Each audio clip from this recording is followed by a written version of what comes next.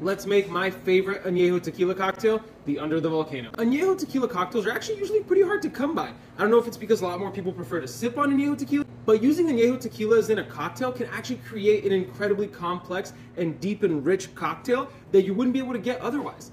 Right, let's get to this cocktail. We're going to do 2 ounces of our Añejo Tequila. We're then going to do 1/4 ounce of agave syrup, 1/4 ounce of yellow chartreuse, 1/2 ounce of chinar, and 3/4 ounce of freshly squeezed lime juice. We're going to add ice to our shaker tin. We're going to lock it up and shake it up, and then we're going to pour it out into a chilled coupe glass. This cocktail does not get a garnish, and enjoy. It's delicious.